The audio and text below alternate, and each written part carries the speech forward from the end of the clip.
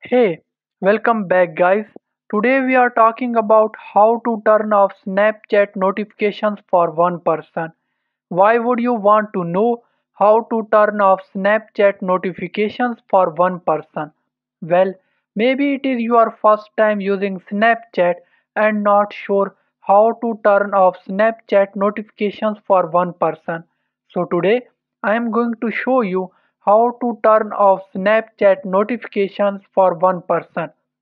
Check video description and I will try to leave the written instructions.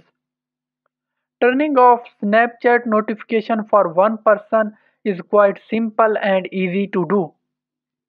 Open the Snapchat app. Now click on chats. Now select a person you want their notifications to be turned off. Click on their profile. Now click on three dots at the top right corner. Now click on chat settings. Now toggle off the message notification of that person. So there you go. If you were wondering how to turn off Snapchat notification for one person, that is the easiest way I know. If you know another way, please leave a comment below. Be sure to subscribe for more videos.